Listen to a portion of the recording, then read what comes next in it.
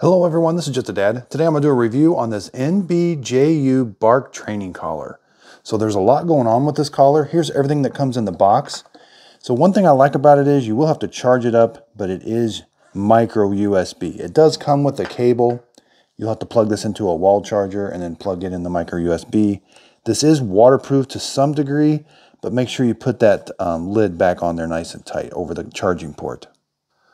So it does come with a really nice manual, and first thing you're going to do is fit this around your dog's neck.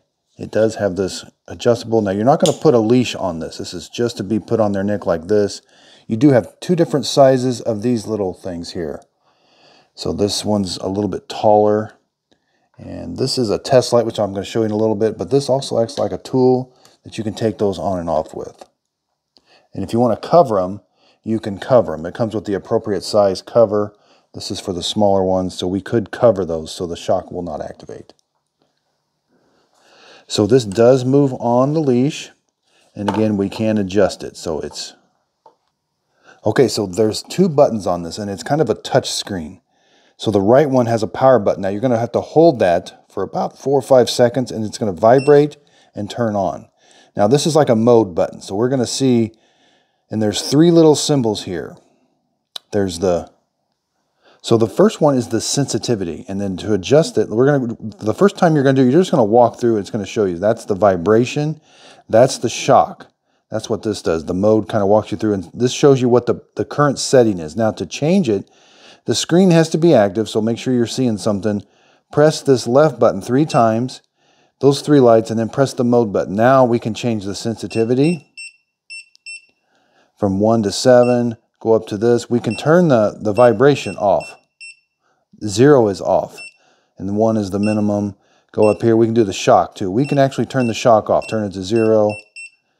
And then if you press it again, there's the sensitivity. Now if you just kind of like let it sit here for a minute, it'll memorize them. Now when I press this, it's just walking through. Sensitivity, vibration, shock. Now to turn the unit off, I have found that this is the power button. The manual says to press and hold this for a long time, but I couldn't get it to turn off. So I'll show you how I got to turn off. You got to activate the screen, get it into like setting mode, press this, now hold this, and it will turn off. It vibrates at you and beeps twice. And then to turn it back on. So there is this little sensor back here. We're going to blow into that. That's how we test it. So you're going to put the light on there, and then you're going to blow air into it.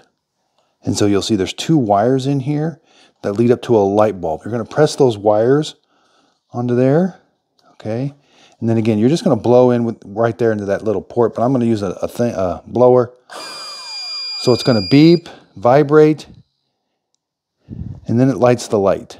So that's how you know that it is working. And the front display does some stuff too. Let's take a look.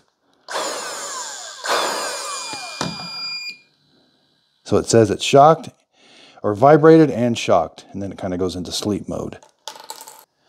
So there's a lot going on with this dog collar, so make sure you read all of this. And there is this warning, never leave the dog collar on more than 12 hours. It says, and check the reposition of it every 1 to 2 hours. So at the collar's maximum length, I got around 22 inches. So I hope this video helps. Thanks everybody for watching.